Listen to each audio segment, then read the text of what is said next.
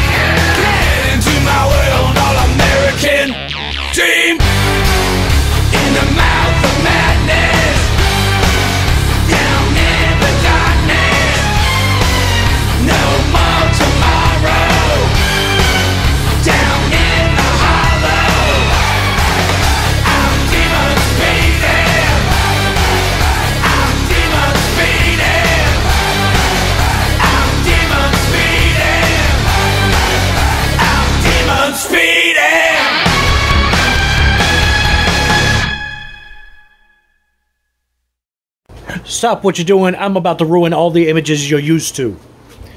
So what is going on here? We moved the intercooler from in between here to up here. And also, we're moving another intercooler in line because, like I like to say a lot to a lot of new people on this channel, I should have named it the third time because that seems to be generally the time we do the job right and complete. And because I wanted to skip the third time theme, we're going to do it the second time right. So when I added the intercooler up front, I decided to add this intercooler too. Now the thought being, it's the hottest coming out of the turbo, right? So it goes through this air-to-air intercooler, right? Then it comes out the air-to-air intercooler cooler than it came out the turbo, then gets cooled down by the water-to-air intercooler. That is the second stage of intercooling. There's water that passes through this core and air that goes through here. Go in here. up here, into here, out of here, into the throttle body. Then I have two alcohol jets. You can probably barely see them. Well, they're not plugged in right now, but there's one right there and there's another right beside it. That's the third stage of intercooling that I have going on in this car. Then there's a secondary fuel rail. That's the fourth stage of intercooling that I have going on this car that's E85. Then I have the primary E85 fuel rail, and that is the fifth stage of intercooling. So 1, 2, 3, 4, 5 stages of intercooling. Now we're going to make all this work a little bit at a time. So I hope you hang with us while we try to piece this all together. Doing a little test fit with the radiator, make sure it can move before I really commit to all this. I need to make sure that everything's going to fit in the spot. And so far I just kind of threw the headlights in with a couple bolts so they wouldn't fall because they're expensive as hell. And so they're just kind of sitting there with the 2 bolts on the fenders screwed in a little bit. And the hood is completely shut. And the radiator is leaned back, and it looks like, I don't know, man, this might work. Alright, I've got the radiator in the hole, but you can see I'm still going to hit that. Probably have some razor blades at home. Straight razor. We stick it down in the vise just enough to cut the hose. Just enough to cut the hose. Hey, this is the curve piece. I thought it was straighter than that. Damn. Just go wherever you want to cut it. Slide it right down in there.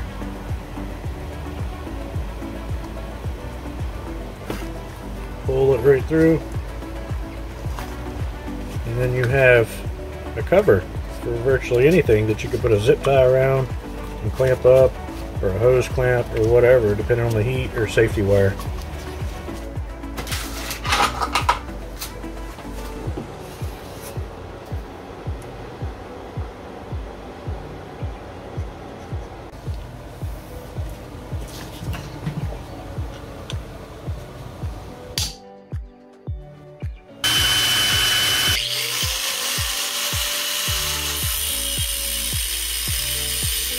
Now, if this doesn't scream the amount of trust I have for electric fans, I don't know what does.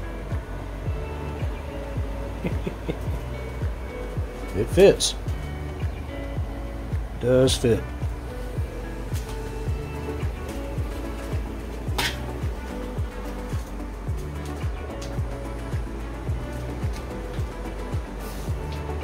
I think it looks better.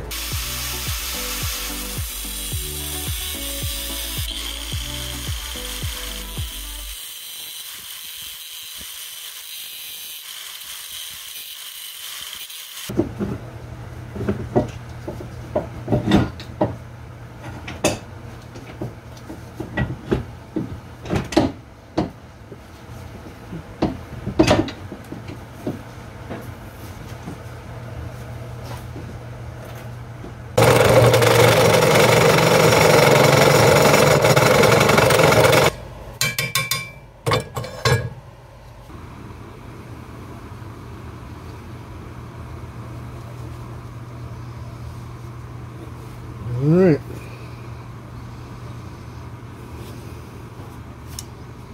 So much more fun for me to go into this scrap box and look for brackets instead of making something nice from scratch.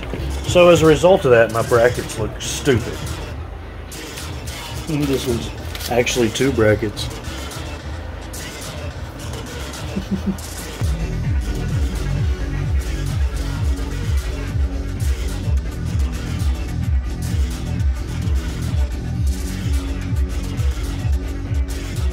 Original intercooler pipe for this side. I'm going to cut it where the gold spot is, cut it in half.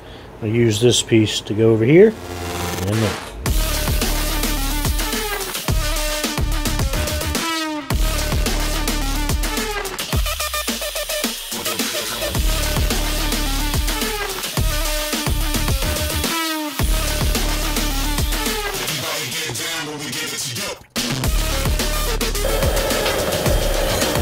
Alright, we got some snags and stuff here we need to get out of here. I don't want that going through the motor or the turbo.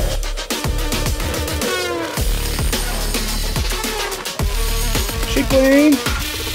Sometimes I cut little grooves in the pipe with my cutoff wheel. so that the hose clamps can have something to grab. A little rubber there.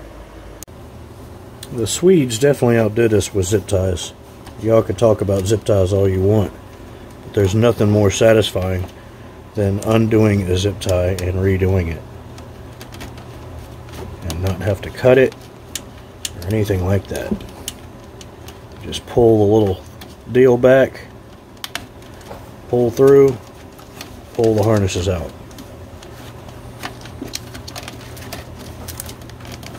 But leave the zip tie. How cool is that? I didn't have to have any tools to do that. Now this one up here, I'm gonna have to get a little something to poke in there, pull that one out, or cut it.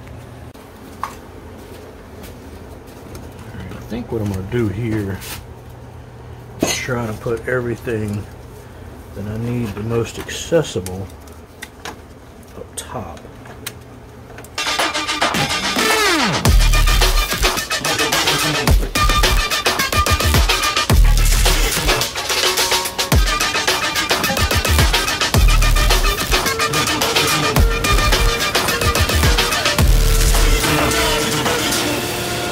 You open the paint can and the top breaks off. Yeah.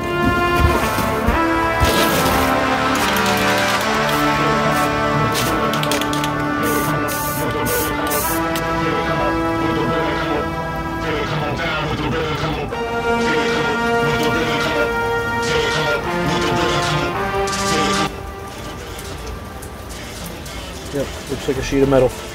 Beautiful.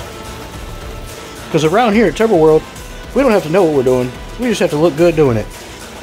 Or make it look good doing it. I don't know. Yeah. Yeah. That. There's a new area code in town. And this one's got some play in it. Yeah, I moved that panel, painted it a little bit. Stuck it up there, bolted it in. We're going to clean up the wiring out a little bit and keep on welding and getting after it.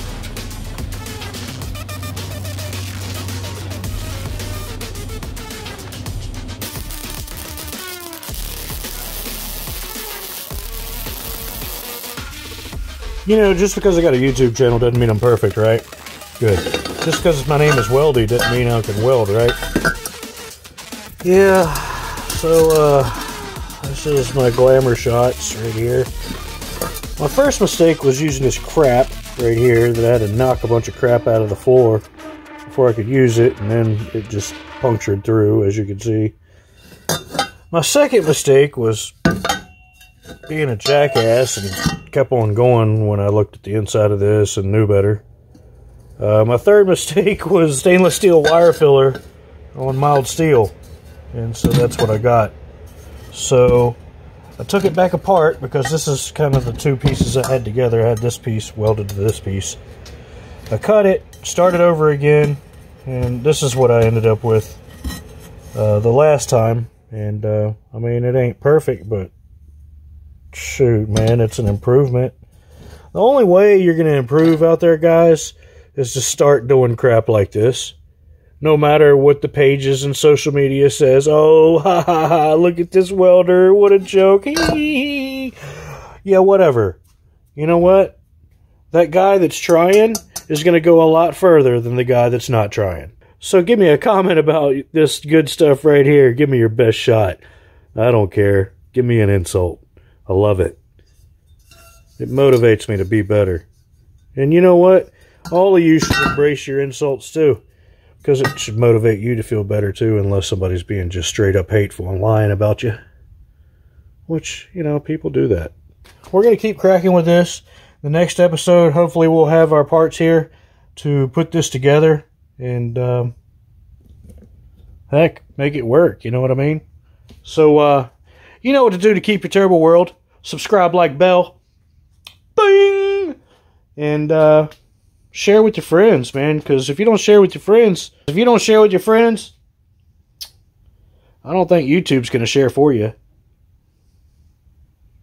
I mean, I share a lot, but I can't share for you. Till then, see you next week. Thanks for watching. Keep your turbo world.